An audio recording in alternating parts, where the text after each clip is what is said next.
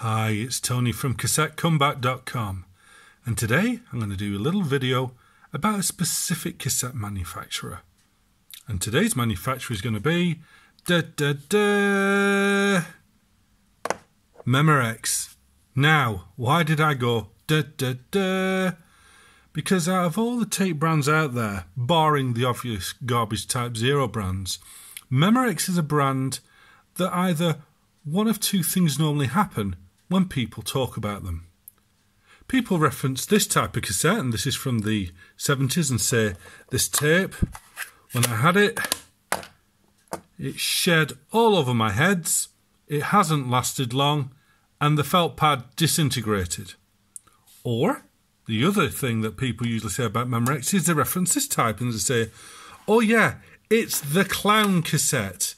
I used to use loads of them in my boombox. The girls used to like them for mixtapes.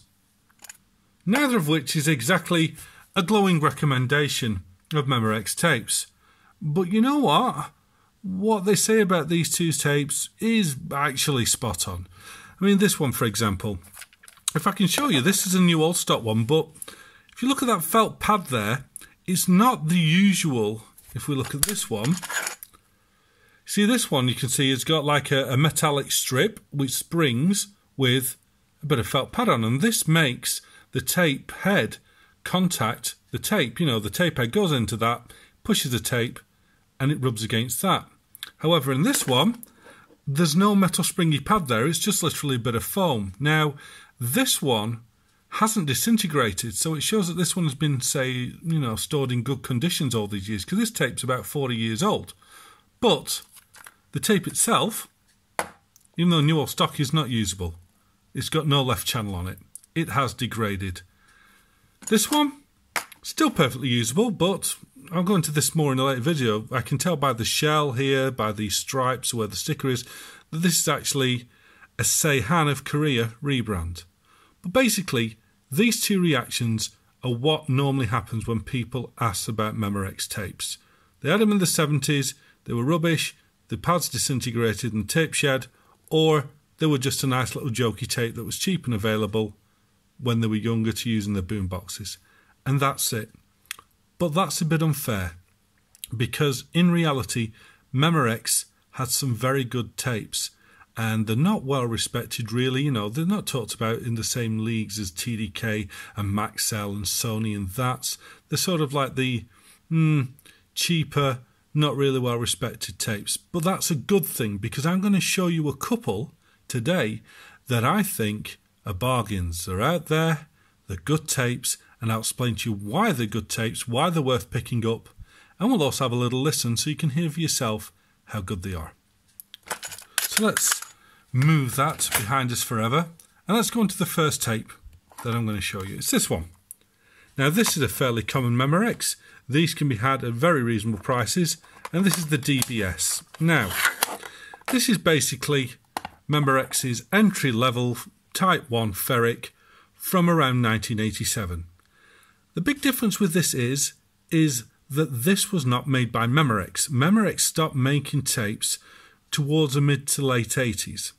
This cassette comes from SKC in Korea, and SKC made very good cassettes, but at this time Memorex's name was already blighted. People thought that they were over-marketed, and they did have a lot of marketing, over-stylized and overpriced compared to what you could get from TDK or Maxell. But this, however, I remember being sold very regularly, multi-packs here in the UK. This cassette is a good ferric. It's as good as a D, it's as good as a HF, it's as good as a UR. But these go for less money. You look for an 87 vintage D, UR and HF, you're going to maybe pay £2 to £3 for them. These can regularly be got for less, but to my ears, they're just as good. And look, you see, look, it's got a proper metal-based pad in there. So the actual just a bit of foam like the early one's gone. You've got proper head contact because the spring pad is there. So that's one which I really recommend. But this next one is a real surprise. Now, Why do people ignore this particular cassette? I'll tell you, it's this. It's got a CD on it and it's got CD there. And in the grand scheme of things with cassettes, vintage is good, analog is good. These have got CD written on them, ergo they're towards the end of the life of the cassette, ergo they're cheap, ergo they're not worth bothering with. But this cassette is very, very surprising. And let me show you why. In fact, let's just find the end. Oh, you can't beat opening it up, you know, first time getting that smell. And this tape certainly has a smell about it. Now, look how nice this cassette is to begin with. Oh, the box has been broken in transit, damn it. Never mind. That's what you get when you old stock. But look at that shell. Isn't that a nice attractive looking shell? It's different. It's not all clear. It's opaque. It's got a nice big window in it. Very nice looking tape. But back to the smell. If you take a sniff of this, you're going to smell the distinct, waxy, crayony smell of a pure chrome. You're not expecting that out of a tape which comes from 1997. Yeah, 1997. This is well, I wouldn't say it's a pure chrome because the way it performs, and we'll see later, says to me this is actually a cobalt enhanced chrome, but the smell leads me to believe that there is indeed a chrome pigment in here. Now this again is an SKC cassette, so it comes from Korea, but again it's SKC made and it's very good. It's very attractive. And when I do some recording, I won't lie to you when I say I would put this in the same class as a TDK SA. Yeah, and it's a Memorex. And although this is an American-only cassette, I've never seen them for sale outside of America. If you're in America and you want some superb-sounding Type 2s, don't dismiss this just because of the name, and don't dismiss it because it has this tacky wrapper with CD written on it. This is a series cassette, as I'm now going to demonstrate. Okay, so the deck I'm going to use for this is I'm going to use my Aiwa ADS 950 again, simply because I want to explore what I've been saying about this tape, saying it's an overlooked tape and the formulation is kind of special on it, because I think it's a cobalt doped chrome. Now, why do I think that? Well, let me show you visually, and I'll do it with this deck. If we look here, the bias and record sensitivity dead center. This deck has been calibrated for the 1988 UX. But I'm going to compare with some more popular tapes. So if we take the 1990 SA, which is one of my go-to tapes, and we do some calibration on it. If we look compared to the UX, this does need to have the bias added. It needs bias, so I'm going to add some bias to it. And if I add some bias to it, we can see it's round about right there. So the SA compared to that UX needs some positive bias. Now, if you've seen the video on pure chromes, you're going to probably be wondering, okay, so a pure chrome in this compared to the UX is going to be low on level and low on bias. So if I reset these down again to where they are with the UX, let's put a chrome maxima in, and let's see how these bias. So again, we're down on level. So if I add level to it,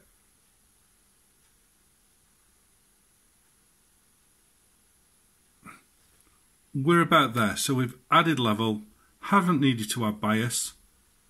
We've added, like I say, a fair bit of level. And that's how the chrome maxima performs. So, actually that's not quite right. Let's just add a bit more level. It's a bit wavering. There we go. We've added plenty of level there to get the chrome maxima right. So, what are we going to expect with this Memorex? Well, if it's a pure chrome, we're going to expect it needs level. And chances are it might also need a little bit of negative bias.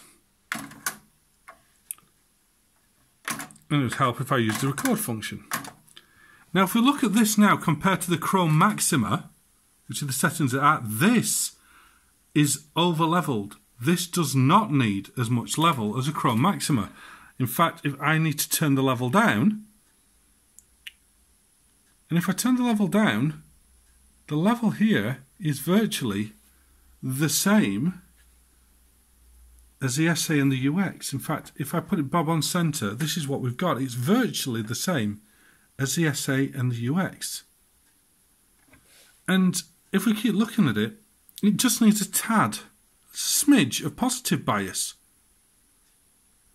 So a bit of positive bias, and it's sort of there. So the big difference in look how much level the Memorex needs compared to what the Chrome Maxima needed. That says to me that this is cobalt doped, because a pure Chrome would need a lot more level, whereas this Memorex doesn't need that much level. Interesting. And then, like I say, the fact I think it's a Chrome is because it smells like a Chrome. Simple as that. So now let's do some recording on this cassette and see what it actually sounds like. Okay, so I've got the Memorex. I've biased it up, but let's just double check the old bias. There we go, it's nicely biased, and as we can see, we've just got a little bit of level and a little bit of positive bias, but it's pretty much spot on. So I'm going to run this at 4.5 because I always do, usually for a level playing field. But let's crank this up because, again, even though this smells like a Chrome, I'm going to push this tape a bit because, like I said in my Chrome video, pure Chromes you want to keep around about 0 dB. You don't want to push them hard because they'll distort. But this one you'll see doesn't. But listen to how good this sounds.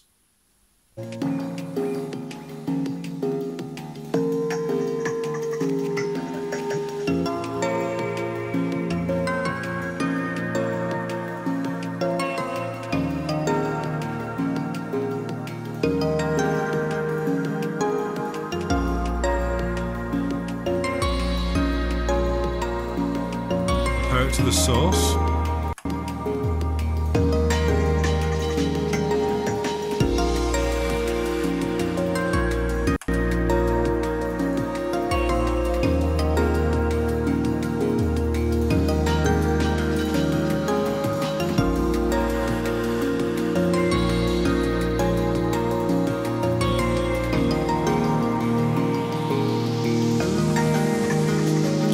Crank it up a bit.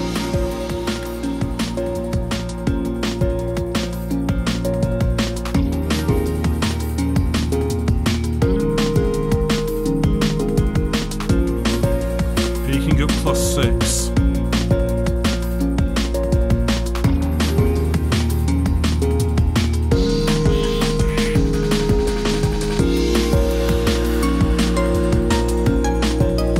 Okay, I'm detecting a little bit of distortion there. Let's bring it down to where I would normally run a regular cobalt doped ferric Chrome type 2 amp. About 2.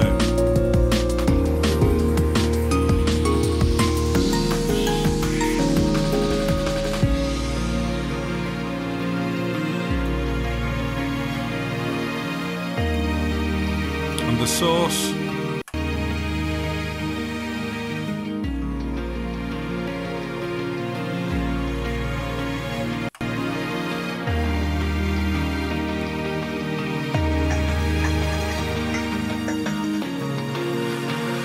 I think you've got to admit that if your eyes were closed and someone told you this was an SA or even an SAX, I think you'd be hard pushed to say with any degree of absolute certainty that it wasn't.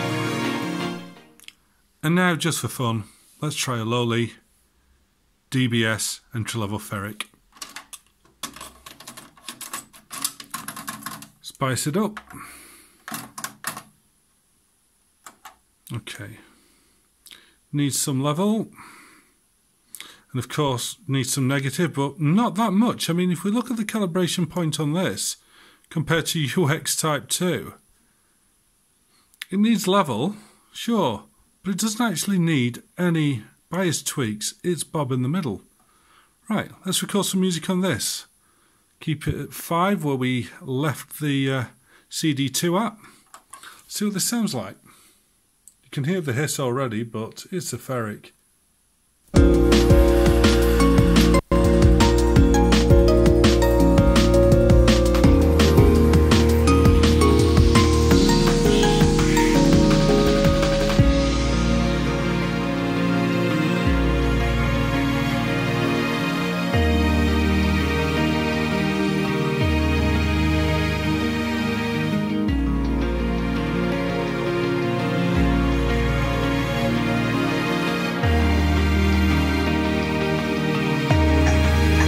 To the source. A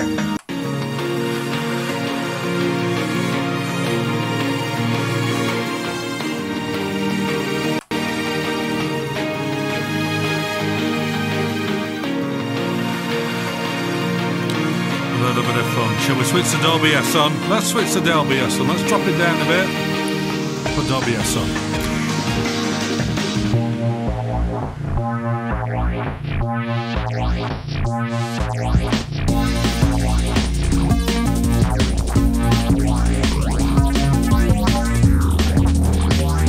Sounds pretty good. A bit hot for a Dolby recording. Let's drop it down a bit.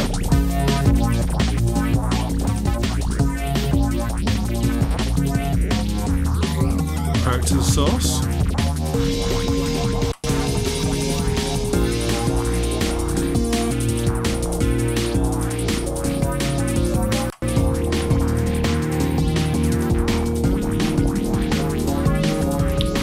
Pretty good with the old Dolby S. Not that I use Dolby a lot, but it sounds good. Let's turn the Dolby off now.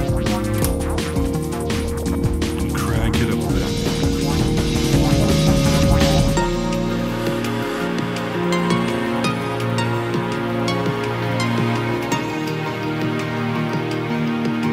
I think that sounds pretty good for a very entry-level 30-year-old cassette. I don't know about